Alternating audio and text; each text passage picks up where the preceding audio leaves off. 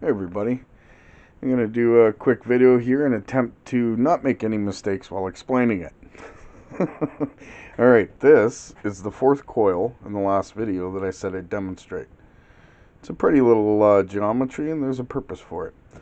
So this here is a ferrite core pickup with 120, this one has 240 winds on it of copper wire.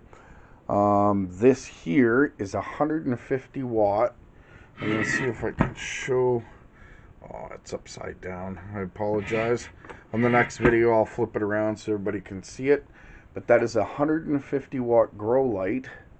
It's an LED grow beam.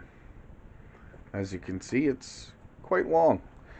Alright, so we have our pickup coil here, and we have our vortex coil.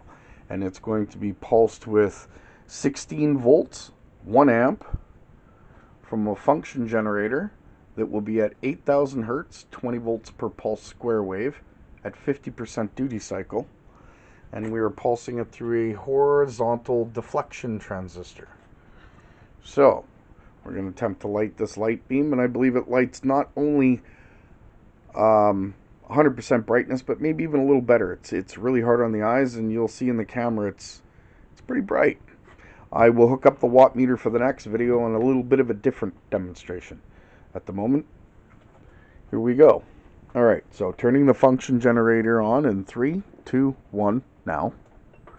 So now the function generator is running, and what I'll do is I'll take this pickup coil and I'll put it in the center of the vortex coil. And I'll see if I can come back here. Oh, you can see it. And there you go. The whole thing is lit. And bright. Woo! It's sitting just a little bit off. There we go.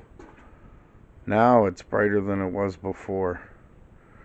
Wow, that's hard to look at. Alright, thank you ladies and gentlemen. That's the conclusion of this video. Have a great day.